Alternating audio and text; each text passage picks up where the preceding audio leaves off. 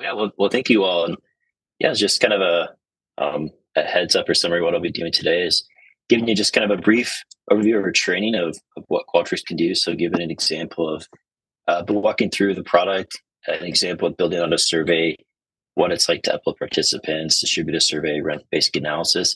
And really, at any time, if there's any questions, just feel free to chat those over. Happy to field those whenever. And um, if there's a better time to address those in the summary, I'll do that as well.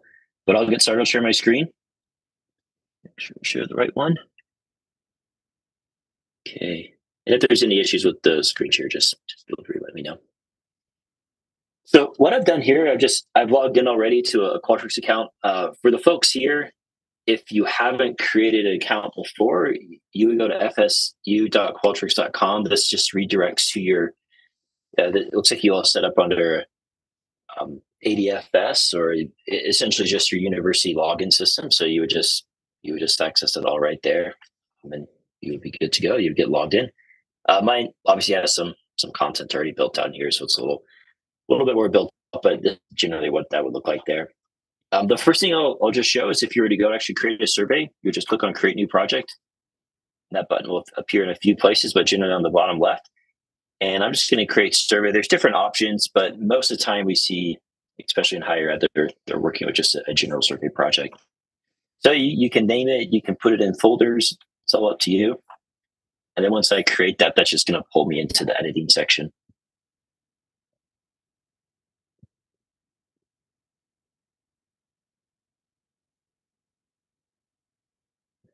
If you want to log in, that's totally fine. I mean, we'll have this recorded, so you can log in afterwards and play around as well. But totally up to you if you want to do that. But again, just to show, I'll just kind of show some common things that we find within higher ed or common types of surveys. So as you can see, this put me into the editing section. This is where you would go to actually add the content of your survey. By default, we just pull up multiple choice type questions just because they're the most commonly used type questions within the surveying world. But everything you see, you can click on, you can edit this. So we can come in here and say something like, what is your major?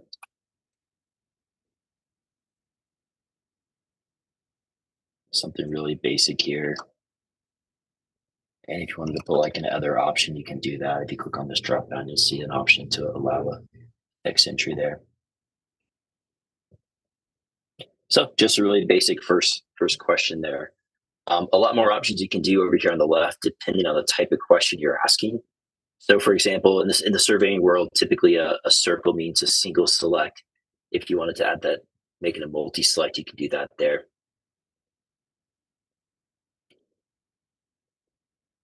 Yep, and I can also touch on those things as well as what's included in what we call Core XM Advanced. So just a kind of heads up, over the past, over a few years, we've added a lot more features and capabilities. Some of those on the reporting side, so we'll touch on those.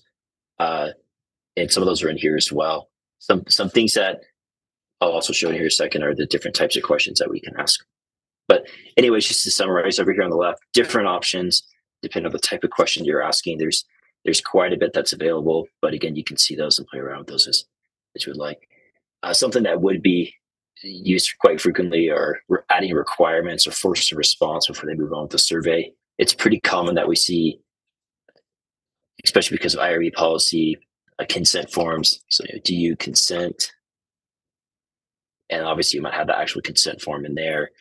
I can obviously edit that, make this a yes, no. So if we had a consent form that to say yes or no to, we can do that there. Craig, do you want questions as we go along or hold them until later? Yeah, you can just fire them off whenever. Yeah. The question is regarding to the block Q2. The do you consent sometimes has more elaborate, and in fact, the Institutional Review Board will require consents to be built in to questionnaires. So whereas the example that you gave is a really good one, do you consent? Often they're longer. They're even more elaborate than is appearing here. So what are the suggestions for building in IRB ready surveys with one of the blocks being about consent? Yeah, I mean, I have seen a few things, and this is something that for the central IT folks, but you can require certain blocks or certain questions that are to be included in all surveys. The most commonly we see universities that it's just knowledge for all researchers that they have to include the consent form or the survey policy as the first part of the survey. Typically what they do, they make that the first part of the survey. They put a page break, so they have to consent or not consent. If it's quite lengthy, sometimes we'll see they'll hyperlink the IRB policy in there. Again, it's just all up to the university on what's required and what's not required, or how they provide that. More often than not, we're finding a lot of universities and other research organizations that will provide a summarized view for participants, and it's just a quick understanding of the data. Unfortunately, historically, IRB can make these really lengthy, almost like legally read documents that just a general survey participant doesn't really read or understand. So just giving the summarized version of, hey, this is the purpose of the project. This is what's done with the data. This is your right to erasure, things such as that, putting that in there and summarizing them. Those are typically best practices, again, because especially this day and age where, if you go overseas and you click on a website, you're constantly met with this allow and don't allow. And it's come to the point now where so many people, they just don't actually go into it. So anyways, that's just some of the best practices we've seen there. But again, you can hyperlink it if you want to put it. Some actually require the PDF. So if they have the PDF available in the library, so what can happen is IRB can send over instructions afterwards as well, just for time's sake. But you all, as the academic technology folks, you can upload and post content PDFs into the library, and that can then be used by anybody. They take that, they insert the graph. It's technically considered a graphic, but it can be a message, it can be whatever, and they can pull that in there. So if it is a PDF of the actual consent form, put that in there. And Craig, I'm sorry, let me just go into the details, because this is relevant for the regulations that do require IRB. The recommendation is to include a PDF or a hyperlink, or for fear that some participants won't read any of the checkboxes or all the legal requirements on a survey, if there are legal requirements. The suggestion was link to a PDF or link to a hyperlink, for example. Is that what you're saying? Yeah, I mean, I'm just speaking openly on what I'm finding from other clients. It's just that at the end of the day, it's all to your IRB. There's nothing I can do or say to. It's up to your IRB and what's included and what's not included. Again, but I'm just saying what the best practice has been is that they will typically link to the full IRB policy, and then they provide a summarized, again, just a summary of what's actually pertinent to the type of study for the survey recipient to look at. And the most things that they're going to be concerned about are levels of anonymity. So what's actually done with the data, how it's connected to either their email, their name, their student ID, faculty ID, or whatnot, as well as what's done with the data, how it's disclosed, how it's kept private. And the reality is, it's depending on the type of survey project you're running, you might run up against certain compliancies. So for example, if we were coming from a health center, we might be crossing into PHI data. And so there's different compliancies that are involved in different levels of awareness for the survey recipient to be, for them to know about. If we're dealing with FERPA student data, FERPA might be involved. If we're dealing with surveying minors, there's usually most researchers want to pay close attention to the wording used, because they want minors to understand what they're being a part of, as well as understanding it for their parents. So a lot of times we work with a lot of child labs, and they're surveying. First, they send a consent form to the parents for them to understand, or to the guardian on behalf of their children, just because obviously they might not, in some cases, not actually able to read. They're taking more of a graphic-based survey. But anyway, so summarizing has been a very popular thing, just because most aren't going to read these lengthy documents before.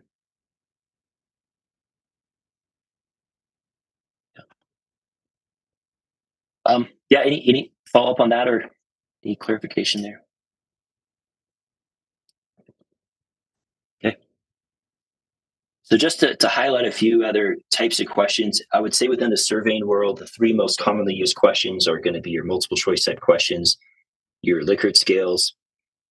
This is, where we take items on the left, we provide scale points, and if I were to just do this quickly instead of having to type these out, I could do like a 5-point agree to disagree scale, type in the statements on the left, type in the question header.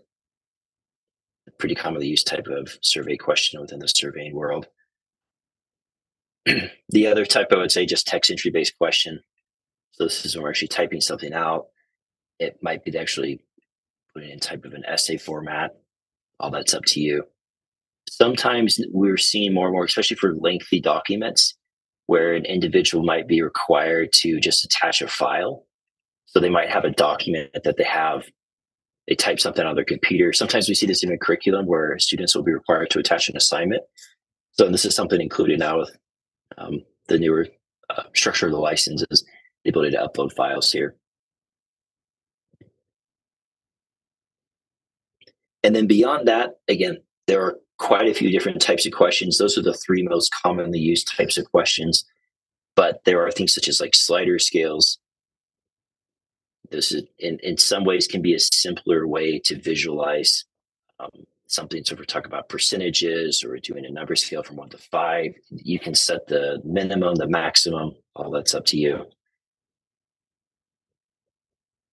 As well, there's forms. These are pretty common, especially for signups. We're using Qualtrics beyond surveying for doing just forms or any type of just simple data entry. So if we're asking for individuals to enter their first name, last name, to sign up for clubs, to sign up for activities, research projects, anything like that, this is where we can come in here quickly and add things such as please enter your first name, your address, and so forth.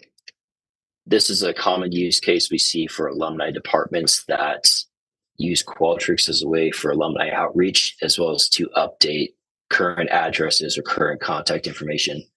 So a lot of times we'll see alumni departments will reach out to their alumni on a yearly basis, making them aware of events, where things university's doing, and also to ask, they'll prompt them with the contact information that have a record, and they'll ask them to update that if need be. So again, I would say some of the most common, those are some of those common type of questions. One thing I'll mention here that we see it's pretty popular within the surveying world is just a way to validate responses. And when we say validate responses, we want to ensure that the individual taking the survey actually was reading the contents, they were paying attention. So a lot of times we'll see researchers will put timers on the survey or timers on pages. And this will allow you within the data analysis to see how long the individual was on a certain page or the entire survey. The idea behind this is that you can set up filters to filter out responses that were below a certain time threshold. The idea being is that if you had let's say a 20 question survey, you determine that it should take no less than 15 minutes. And if anybody did take less than 15, they probably sped through it, and you can pull their responses out just based off that logic that they might not have actually gone through the survey itself. Another couple things that are now included is signature type. This is the ability for an individual to provide a signature. So any type of like e-consent, or sometimes we see researchers who go in the field, they'll take a survey. One of the things available now is what's called the offline capability. That's for the ability for researchers to download a survey locally. So you create the survey within Qualtrics, you take your tablet, you download it onto the Qualtrics app. You can then take that survey offline. So especially useful for researchers who go out in the field or go overseas or in areas where they can't depend on 5G or LTE or anything like, or Wi-Fi. So you can go and take the survey there. This is where a signature might make sense because an individual might provide some sort of consent or e-consent that they actually were the one that provided that type of feedback. Okay. One thing I'll mention. What are the limits of the survey size for an offline survey? In other words, if they download it somewhere else, maybe taking it on their smartphone if they're in a non-cell zone out in the field. So there's no limit. on the size as well. There's no limit on the data that can be collected. The idea behind this is that they go offline, they take the survey, they for the individuals, they come back to Wi-Fi and they get a push notification asking them to essentially push all this data up into their Qualtrics account. And so generally that's where you would go to run all your data analysis. To if you wanted to download your data, you're going to do that from just your general Qualtrics account. The Qualtrics offline app is really just for the situation where we need to take the survey offline. Yeah.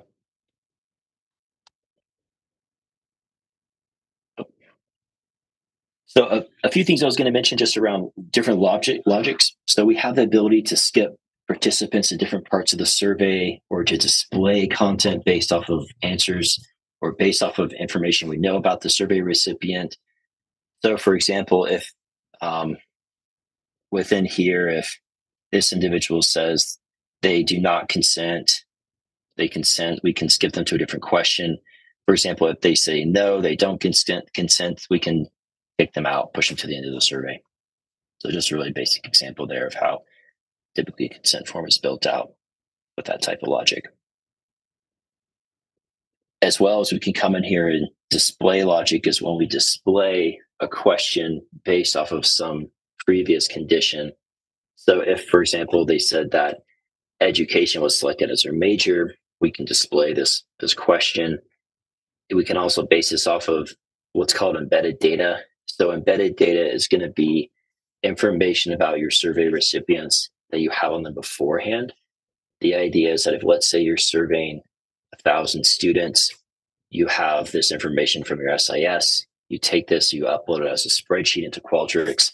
Within here, we might have fields, obviously their first name, last name. We might have their year in school. And we could say, as an example, if their year in school is equal to or greater than 3, then we can show this question. The idea here is that based off their credit hours or their tenure, we can show or not show specific questions or content. And again, this example is based off of fields from a file that we have on those individuals. And there's also a variety of other ways to do this. Some more advanced things, we can pull in GeoIP locations. So even we can pull in certain parts of the state or certain parts of the country or world that are based off of GeoIP. We can also pull a device type. So if their device type is a mobile or iPhone or any of these devices, then we can show or not show questions. Something kind of interesting we're seeing with researchers is that there's this understanding that survey recipients are willing to spend more time on a survey if they're on a laptop or desktop, as opposed to being on a phone. They're typically not willing to spend as much time. So some things we've seen is that researchers will consolidate or shorten a survey based on the device type they're coming from. Again, that's just based off the idea that our research is showing that individuals are less likely to do lengthier tasks on a smartphone than if they were on a laptop. So anyways, just using different criteria to show or not show content. And the last level is what we call branching. This is when we come in here and create entire different sections of the surveys. We can create essentially surveys within the survey. And this is when we can come in here and say, well, let's create different flows or branches. And as an example, we could come in here and say, just as I did before, if in a question they said what their major is and they said it's engineering, we can skip them to this question or this set of questions, essentially this block. So we sometimes will see researchers will create these master surveys, and then based off of information we have on the student or faculty or participant, we can show or not show content and dynamically adapt the survey for this particular individual. Obviously, in the surveying world, the shorter we can make a survey or the more seamless we can make a survey experience, it increases our response rates. It increases the likelihood that they'll take future surveys. So a big no-no, especially in today's world, is asking questions that are just irrelevant. For example, if we asked military status and they said they're not active military, and then we start asking questions about their current military experience, obviously missed the mark. we're asking them things that are not pertinent, our likelihood of getting that survey closed out or not completed is fairly high. So anything that we can do to dynamically make the survey experience unique for the individual definitely increases our response rates. And there's a few things in here. There's quite a bit in here, but those are the most commonly used things. The other things that are used are randomizers. Randomizers are just the way that we can randomly assign individuals to certain sections or certain blocks. We see this a lot within behavioral research, where we'll randomly assign individuals to certain either control groups or variable groups, and we can see who was sent to where, and we can also ensure that it's evenly represented. Just because with any randomizer, there's a chance that it might not be evenly distributed, but this is just a way that we can randomly assign those options there.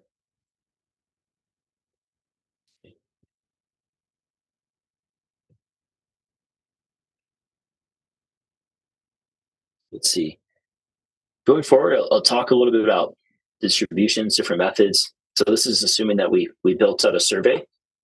There's a few ways that we can actually get this sent out. Most common, one of the most common, I would say, is just to send out a generic or to take a generic survey link. So this just allows you to take an anonymous link. Anybody who clicks on this link can take that survey. You can post this on a website, throw it up to a listserv, really basic. More common method now is to personalize experience, to email these surveys out.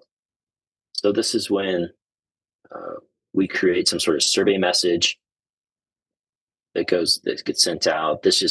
These items here include the survey link. So what happens with this type of distribution is that every individual receives a unique link. So because it's unique, it's a default save and continue, which means that if a recipient clicked on the link, got halfway through the survey, they can X that. They can also come back on a different device. And because of the link itself, we would recognize that. We'll start them where they left off. So we just try to, again, make that experience as easy as possible for them. With this type of option, this is when we are uploading a spreadsheet into Qualtrics. And that spreadsheet is going to include information about the students. So this is a thing that was rolled out recently for you all. Let me get rid of these. I have a filter set up, so I just want to undo this filter so we can actually see some individuals. This is just showing all the individuals I have uploaded into my list. To add them, we can upload. We typically upload from a file from your computer. You can do a manual upload. It's just probably not the most common way to do this, but this is just an example there. But at least to visualize this, the only thing that we actually need are their email, first name and last name. Things like phone number, it's up to you if you want to include that. You can add other criteria. So as the previous example in the survey, I said year in school. So if we did happen to have that, oops, deleting that.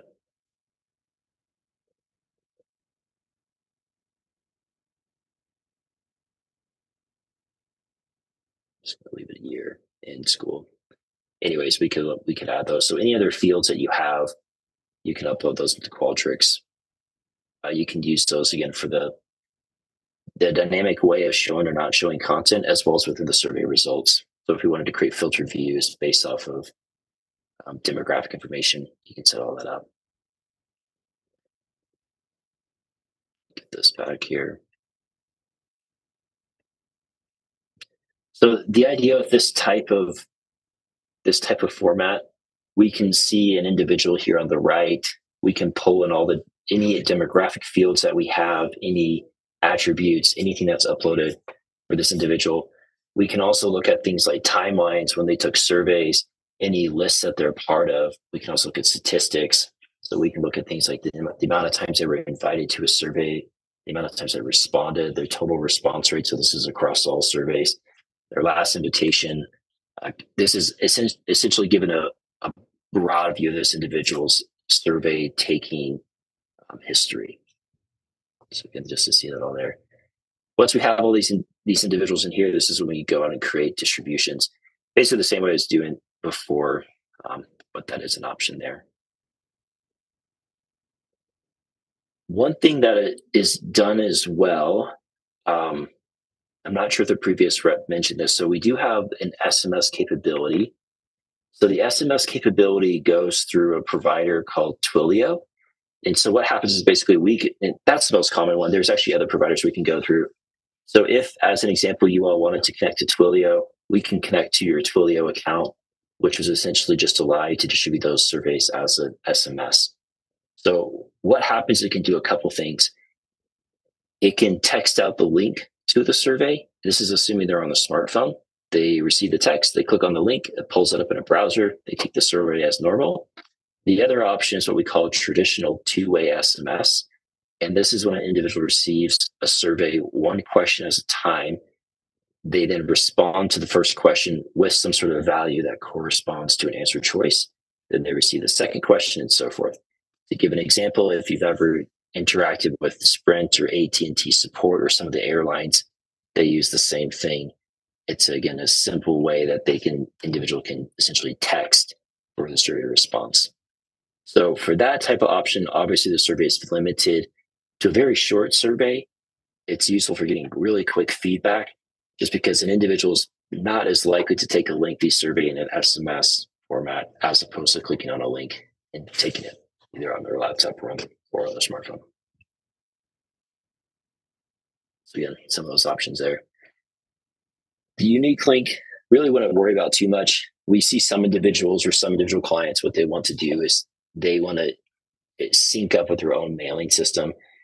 So they'll have Qualtrics create a file of unique links, and then they distribute those out through their own email system, but not a pretty common way within higher ed. And I'll also touch on a few. I mentioned the offline app. The way the offline app is, it might mention it here. The way you gain access to that, you would go to your app store, like your Apple App Store. You click on, this will actually just show where to get it. You click on the app, you download it, you log into your account, and then it will show you your surveys that you can download.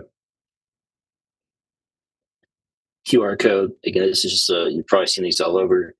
Anybody who scans this with their phone can take the survey. So you can download that, print it out, put it in newsletters, put it on banners, anything like that. And then social media, this is just if you want to push out to a social media page. So if you have like a departmental, Facebook page or Twitter account, you can post those, allow individuals to take the survey from there. So moving along, I'm actually going to pull up a survey to talk about some of the data analysis. I'm going to pull up a survey to highlight something is now available. Let's see.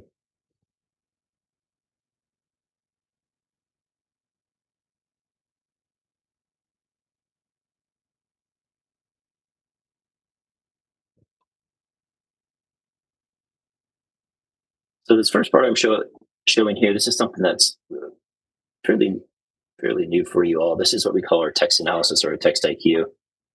This is a way it actually is an AI, a way to analyze comments or any type of qualitative feedback. So this is a basic analysis on it. This was like a survey about clothes and a website interacting with those shopping for certain clothing items.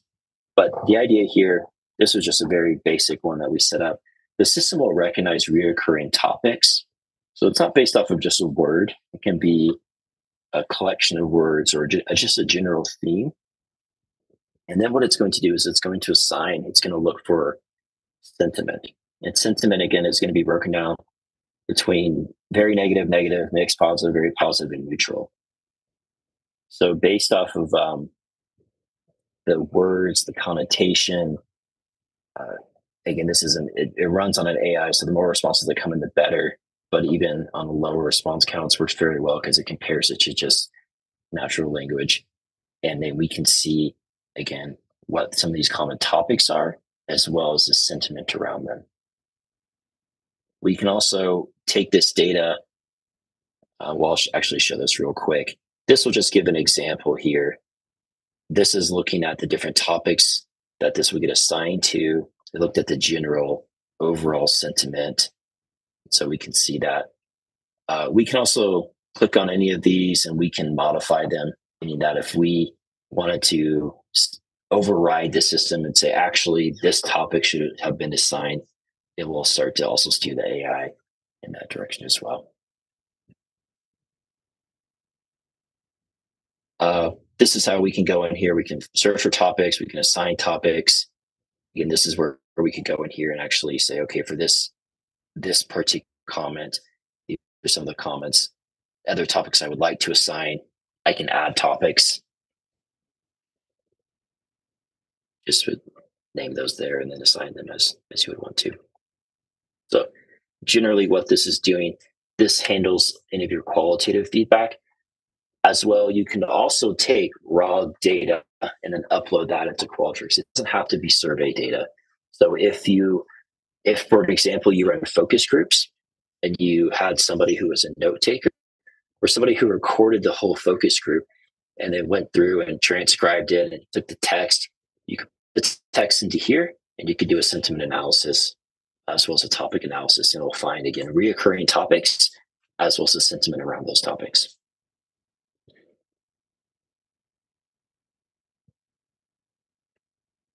Again, just showing some of that there. So for example, if we wanted to click on a topic over here on the left, it's going to pull up the topic. We can also look at subtopics. So with under cleanliness, we're going to find other things. So these were the other ones: clean, dirty, disarray, discussing, restroom, stain, and some of those others. So again, something recently rolled out with is the ability to handle some of that qualitative data. I think, yeah, there was a link chatted over to learn more about it. Another thing that was recently rolled out with, it's what we call Stats IQ. I guess it would show this one. Most of the data in the survey was qualitative, so it wouldn't be very relevant here. Generally speaking, Stats IQ is what we call a hard stats program.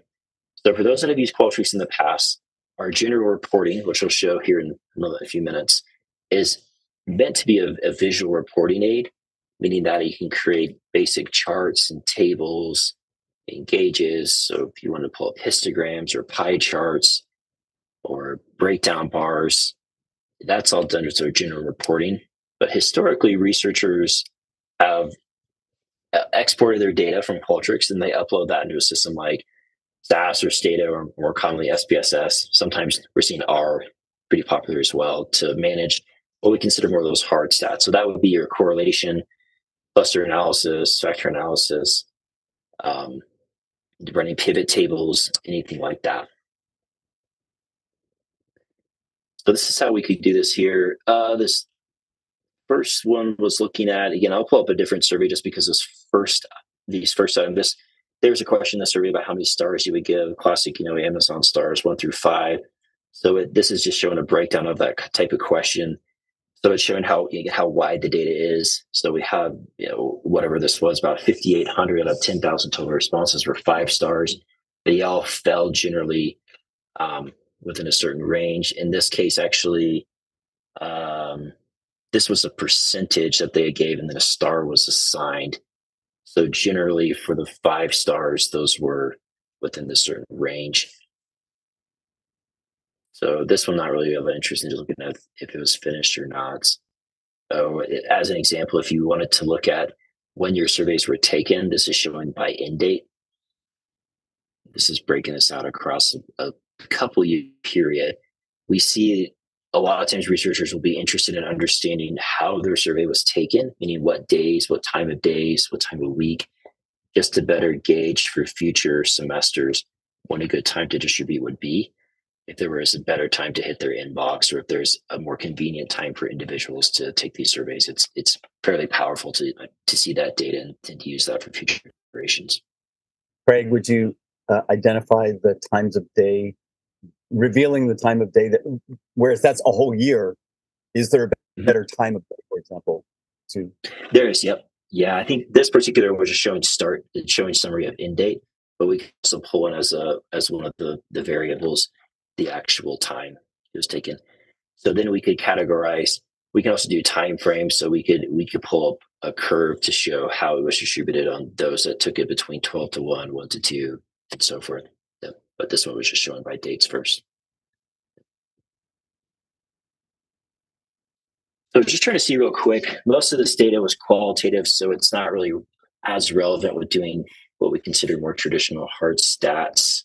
I was just going to see if I could find one real quick, and if I can't, I can go into, okay, here what might be interesting. Okay.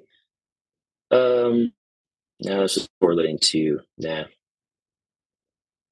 The idea with the stats program, obviously, is to um, find things that are statistically significant. That's why everything here is just showing there's no statistical evidence or no statistical test that could be run because it's data. This type of data wouldn't allow that. So let me see if I could pull up another one.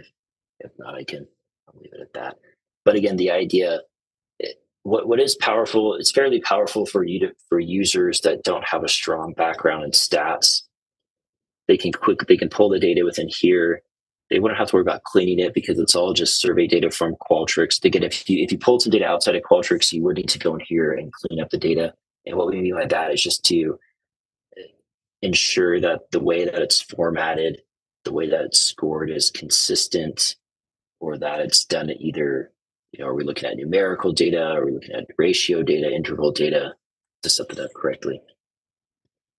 And the idea is, again, for researchers that don't have a strong background in stats, they can quickly go through and find items that are statistically significant. So if we wanted to set a key item, as an example, what if we wanted to put an age range, and if we wanted to find a correlation between age range and how many stars or what level of review they gave. So if there's anything statistically significant to show that millennials are more likely to give more positive reviews or more negative reviews, that's an example of how we do that within here.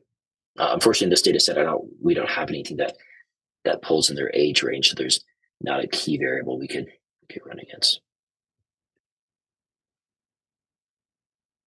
So anyways, just something available there that what's what we call stats IQ. Predict IQ, I don't think that's actually something in beta. It really won't spend any time on it. It's just a way to understand what we call churn, or to predict if individuals are going to do something. The other thing this is pretty commonly used is just cross tabulation. So for those who are doing chi-squared analysis, this is where we can come in here. We can choose columns, items in our column, items in our rows, and we can run a cross tabulation. Do that right there. So pretty basic there. But for anybody, this is common within the surveying world just because by default, most survey data is categorical in nature. So we wanted to do chi-square analysis is pretty common just because we're typically comparing categories. And again, this data set, it was all qualitative in nature, so it really wouldn't be relevant as far as doing a chi-square analysis or cross tabulation. But again, I can send over a link as well on this. This is, again, for those that are familiar with crosstab, it's pretty basic on how to do all that. The only other thing I was going to mention, so stop that. Oh, too late. It's just that if you wanted to download the raw data, I was just going to show that real quick. You can pull the data out as a CSV file, an SPSS file, an XML file.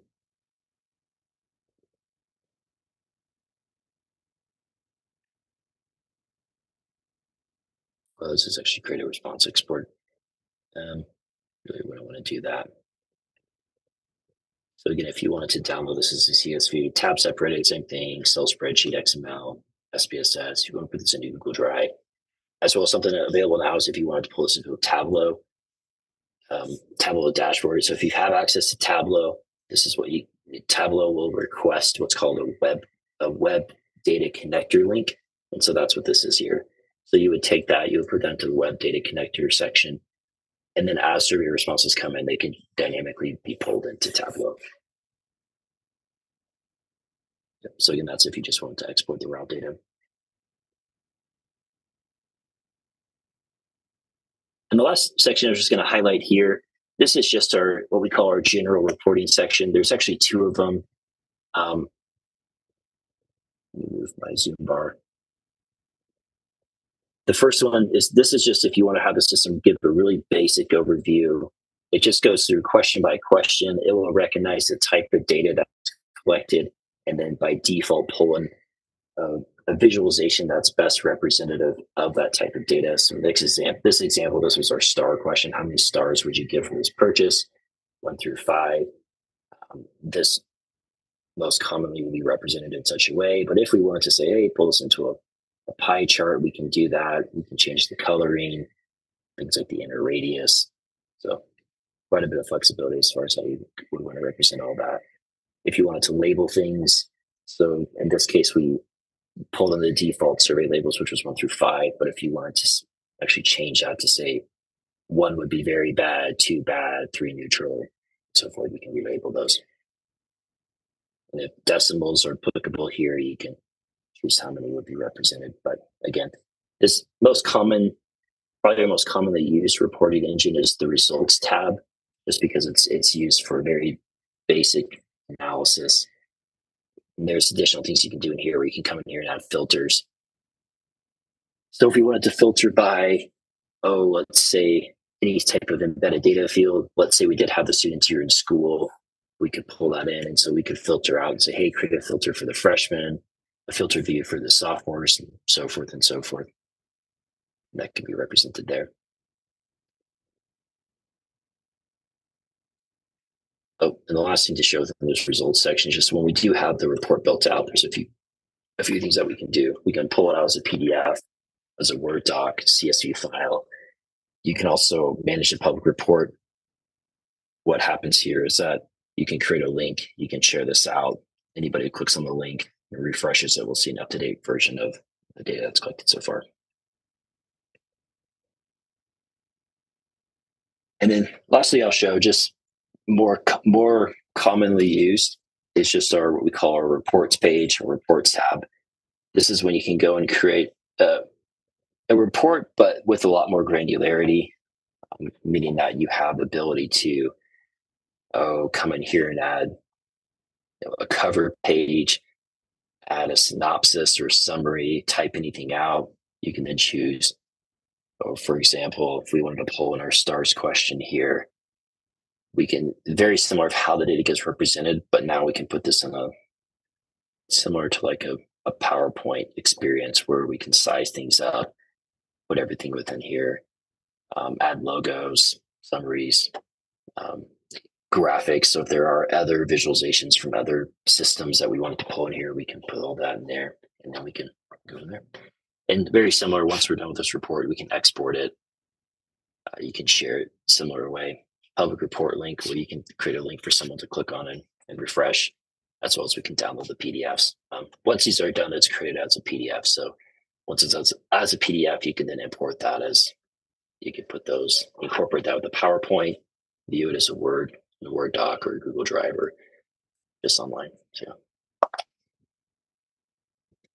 and again, this one using the same capabilities as the other reporting engine, it just allows a lot more granularity on how we represent our visualizations and everything else. Yeah, this time I would say that's a pretty high level overview. I'm going to look at some of these other things here that are included. Let's see, I'm just going to go through these real quick. Advanced question types, we touch on the file upload signature. API capabilities, I consider a link on this. Generally speaking, API is used by those individuals that want to connect systems to Qualtrics or connect Qualtrics to other systems. As an example, if you wanted to create an API to connect survey responses to your SIS and you wanted to upload information about your students within your SIS, that's how the API is used. It's usually typically not something that's broadly used across the university just because it's only individuals, typically within IT, that want to sync up with other systems. Data isolation is just, we can link to that, but it's basically the way of how Qualtrics stores data. It's just a more secure way. Generally speaking, when it comes to data security, Qualtrics is pretty top of the line, and there's a bunch of compliances that we adhere to. But this just essentially assures that how data is isolated on a server shard level. Let's see.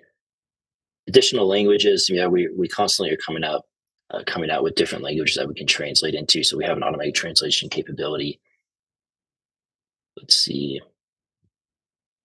Expert review. I can actually show that. That's when we actually go live with the survey. Qualtrics will go through the survey. It has an AI. What it does is it will look at if there's any errors in the survey, simple things like spelling errors. It will also tell you if certain questions might be confusing or confounding, and a better way to write those questions. It will also provide recommendations on the length of the survey, how things might be constructed in a better way. And again, this is just based off of all this information we have about how surveys are best launched and best used. Let's see, XM directory talked about um, extensive data handling and policy. This is something that might be more relevant for the IT folks here, but as admins, you do have the ability to put in what we call sensitive data policies, which just will prevent end users from asking certain types of questions. So it will provide them warnings if they were to ask certain kind of question. As an example, we find a lot of universities that will have policies that prevent researchers from collecting certain types of data points. An example might be if a researcher asks for a student's driver's license number. Those universities are going to have data policies that say like you can't ask those type of questions. We don't want you holding that type of data.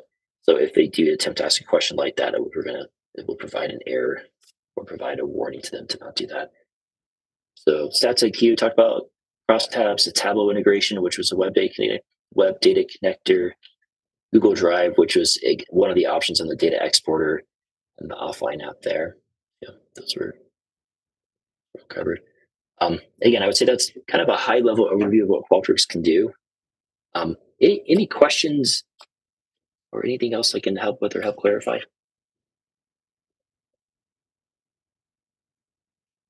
No, this is a great job. Thank you so much. It was fast and concise and probably just perfect for a recording. One question that might come up, at least for me, is how do you think about you went over some of the most commonly asked questions. Sometimes, for example, I went into the weeds about the consent document. As we need, should we talk to the IRB office when we have those questions, or is there someone such as yourself or at Qualtrics that we should tap into? Should we go to the library of videos that Qualtrics provides? Is YouTube the best resource? Like, where do we go to follow up? Is kind of the broad question that I'm asking. Yeah, you can always follow up with me, and I can always provide any level of information. I can also point the right resource. We have our Qualtrics community. Put here just to Google that. The Qualtrics community is made up of just other Qualtrics users, so they post things about best practices, best way to do things. It can be a variety of things. So it's even things outside of surveying, just best data management, best practices around that and so forth. As well, this is fairly useful for anybody who's just getting started with Qualtrics. You can just Google Qualtrics Basecamp, or you can click on it here. What the Basecamp is just a set of resources and tutorials that you can go through to train yourself on Qualtrics. There are certifications. You don't have to take the certifications. That's just for those researchers who want to be what we call Qualtrics certified. That could be for a variety of purposes. But again, you can use these resources to take courses or getting help with Qualtrics. We see it's a pretty useful resource for when professors teach survey methods or research methods, and they might dedicate a couple class periods to Qualtrics in itself. And so what they'll do as an assignment is they'll ask students to go through one of just the basic, well, some of these are a little more advanced. Let's see if I can get real quick.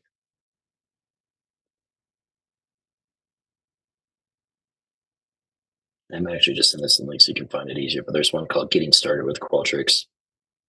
And it's just a great way of understanding how to actually get into Qualtrics, building out surveys, send out those surveys, run analysis. So, yeah. And obviously, as you can see, there were quite a few other tutorials. So everything around best practices, analyzing feedback with Text IQ, which was that was the analysis system from qualitative feedback. So, yeah, so importing surveys from other systems. So you can, and I'll just kind of give my opinion on this as well. If you're working with a system like SurveyMonkey or some of those other providers, if you just get that document, the survey itself as a text doc, and you can actually Google this, you can import that into Qualtrics. The reality is there's never going to be a nice integration between survey providers just because they're obviously competitors to us. But this just gives an overview of what that file might look like. We have the question header, a space, and then the choices. So pretty useful for getting basic questions into Qualtrics. Again, this just shows how you actually upload that. The other thing, as well as what we do with the data. So I got to move my Zoom bar again.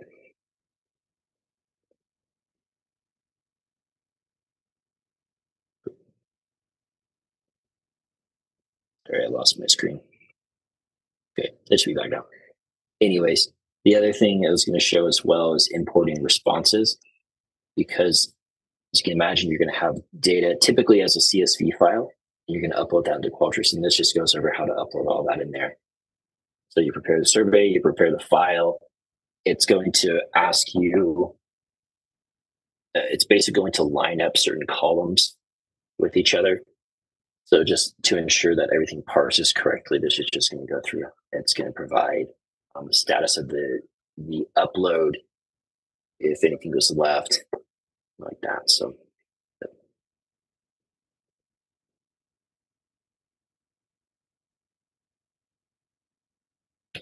Any other questions or anything to help clarify? Yeah, I got a quick question, if it's okay. It's a nice presentation. Thank you for putting that together. You covered a lot of ground. With regard, and it seems like you guys have expanded some of the analytical options, which is interesting for me. And in particular, my question is, aside from, let's say, the descriptive options and the kind of univariate options and sort of really fairly primitive, bivariate options, do you now provide access to more sophisticated inferential statistics? For instance, just regression, or a regression, and variance on regression. Yeah, and this might be helpful. I can send this over afterwards as well. But that was with the stats IQ. So let's just give an example. This first one was. Let me get down to the regression.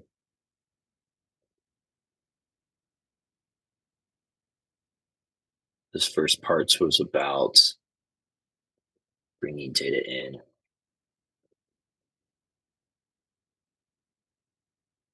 There's a bunch of stuff. Okay, I'm seeing that. Yep. So anyway, so this was some of the guides here. So the regression. So now we do simple. I'm trying to know if we do MLR. I don't know if we do. But yeah, most common refinements in the surveying world, we're seeing regression, simple linear regression, pivot tables, cluster analysis. But yeah, this goes to more detail about, as well as any errors, for example, like how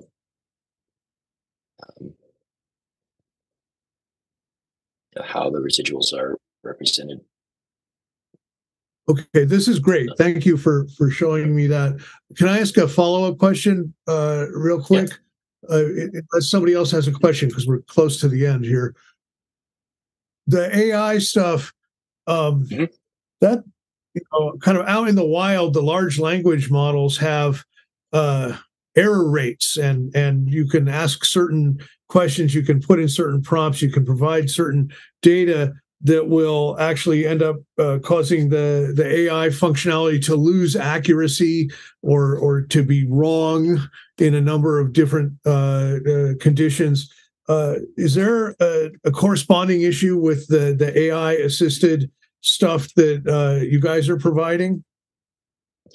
I mean, yeah, here's just kind of my general take on AI, and that it is a fairly new way of understanding human data, especially as a fairly newer way of understanding what we call unstructured data. Yeah, and the reality is, even within Text IQ, if it's not great at dealing with satirical type responses. It's not great at dealing with forgot the word, escaped my mind, but when like smart aleck responses, I guess you could say. And that's something I think for AI to accomplish, and to that's probably the next round of conquering that. We do provide some, and I can send this some information afterwards as well because we're out up on time. We do supply information on what we call accuracy, or what our understanding of the accuracy is. Again, it's a tricky world with dealing with unstructured data, because as you can imagine, even when we're dealing with regressions, it's very easy to say, hey, where are the residuals? How correlated are residuals? And based off how correlated everything is, we can say, is this model a good representation, or is this a good way to represent this data? Anything with unstructured data, we're dealing with natural language, is trickier, because you can't sit back and say, I can say with 100% accuracy that everyone who had a problem with the restrooms is now dissatisfied. It's almost an inference in itself. Organizations are interested in this because they have a lot of unstructured data, and getting unstructured data is kind of easy to get, but they want to have a direction as far as where to steer. And so that's why they're interested in AI and using some of these AI models.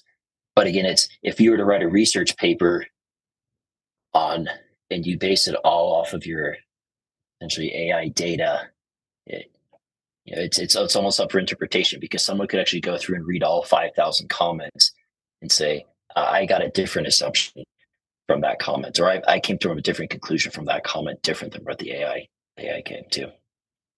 Anyway, that's kind of my one quick yeah. Appreciate that. One quick reflection on that is where I could personally use AI to help me out is in a kind of related area, which is simply put, cleaning my data. That would be, cleaning my real world data. It's a little bit related to structured versus unstructured, what you're talking about, but this is more like structure with, data entry errors and spurious responses, like you were talking about, stuff like that. But cleaning my data pre-analysis would be a very useful functionality. If you could, maybe take my feedback forward. Yeah. No, I definitely, and that's definitely a world that I didn't really focus too much on that. Everything I showed here is about the unstructured side, but we do provide it on the structured side as well. It's just most of our use cases being around the unstructured, just because most people are interested in using AI as a way to understand, voices or what people are talking about and things like that. But there is as well that we can do with the structured data and how we can think things out. And we see researchers use it as a way to point them in the right direction, where they say, hey, given my data set, give me a model that I should look at, or give me something that is interesting. And the Stats IQ can do that as well, where we can basically stack everything up against itself to say what things are the most statistically significant. And while it might be a dead end, at least it gets us to a place to start.